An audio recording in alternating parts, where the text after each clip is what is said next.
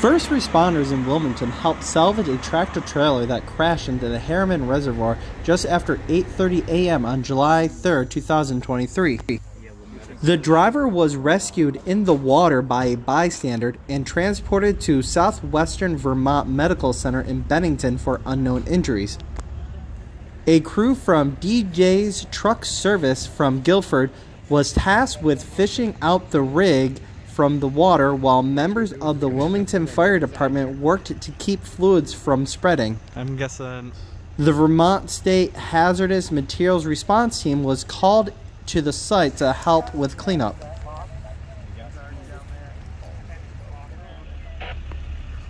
So it was already underwater when I got it. If it goes much further, it's going to leak.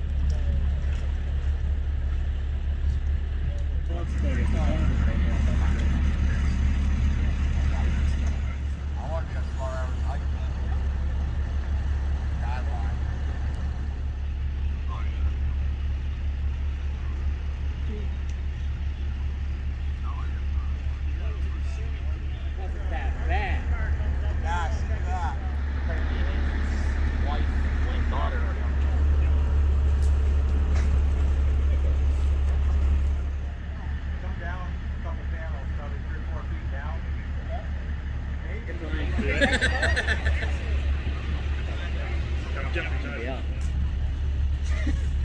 So the captain of that.